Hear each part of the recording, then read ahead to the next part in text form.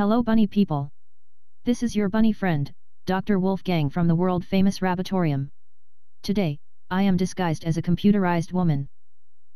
How many times has this happened to you? Your bunny does something adorable and you just happen to have your camera ready. When you look at your photo you are totally grossed out by that plague of bunny poopies cluttering up your once-in-a-lifetime shot. And of course, your bunny has scampered away by now, and a repeat performance just ain't happenin'. For heaven's sake, do not delete those photos anymore. You can fix them without any special training or investment.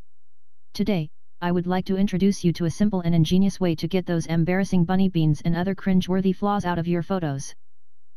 The first step is to download a program called GIMP. That's GIMP. I have included a link in the description. This is a free image editing program that is very similar to Photoshop, and offers features and capabilities far beyond the snap shooter's needs. So as your artistic vision grows, GIMP will keep pace with you. This amazing program is good for much more than vacuuming the boom booms out of your photos, and we will review other things you can do in future editions. I have my GIMP program installed and running. You can select your photo by dragging and dropping, or by using the file menu. This is a photo of my bestest friend, Belle, the continental giant bunny. On pen cleaning days, Belle likes to help by getting in the way. This would be an adorable photo, if Belle were not surrounded by ugly butt nuggets and other distracting flaws, like that chewed wood. Belle is such a typical continental. Buy her a house and she tries to eat it.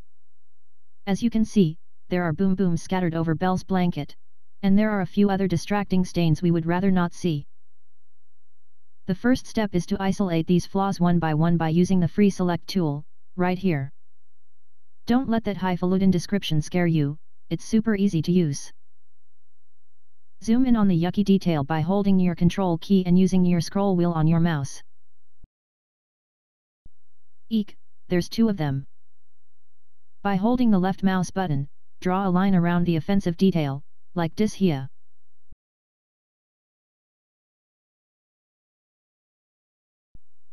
When the little yellow circle appears, release the mouse button and the line will sparkle. Then, go to the Filters menu, and select Enhance. Then Heal Selection.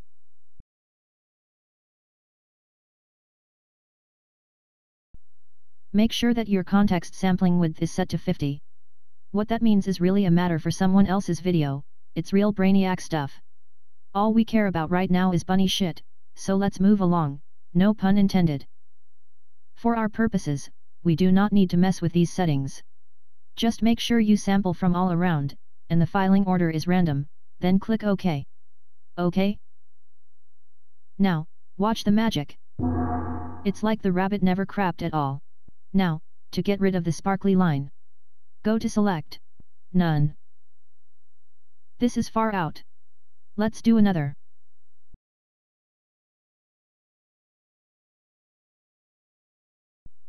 Circle the turd. Then go to Filters. You will dig this. Select Repeat Heal Selection, and watch the bunny bomb vanish. Now that you have the idea, let's fast forward through this shit.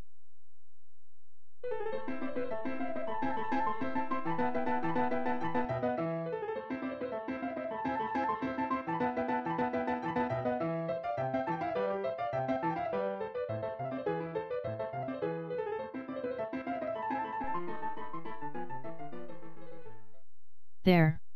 Now let's do the same for these distracting stains in the blanket. Voila! This thing down here is Belle's food bowl. Let's put it in the dishwasher.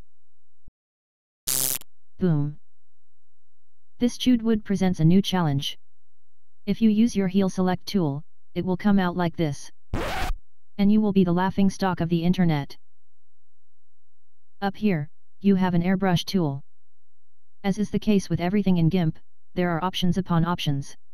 Luckily, there are countless YouTube videos showing you the finer points. For now, we will set our hardness to 75. Why? Because I'm Dr. Wolfgang and I said so. Choose a brush size that covers most of the area you would like to correct.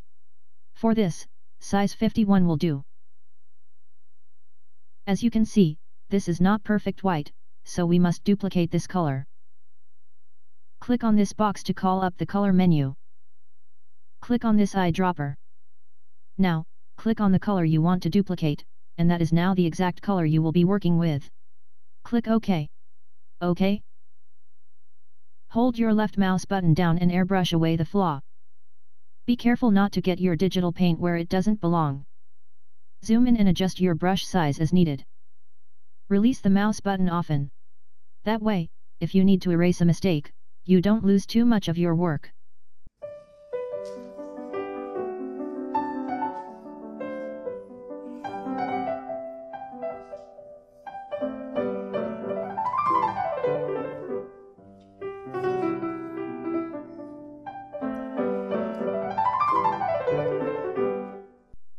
This edge will still look a little chewed, but at least it doesn't look devoured anymore. We can even get rid of this here chip, Gnome sayin'. Damn, that kicks ass. Check out this before and after comparison. Using these simple techniques will allow you to clean up even the raunchiest photos, and make them into something you will be proud to pester your family and friends with, at inconvenient moments. You can finally clear the crap out of your life without years of expensive therapy. In future editions, we will cover other ways to improve your bunny photos, like cropping, color balancing, removing ugly backgrounds, and creative stuff like making memes and posters. That's it. I'm all out of stuff to say, cue the closing graphic.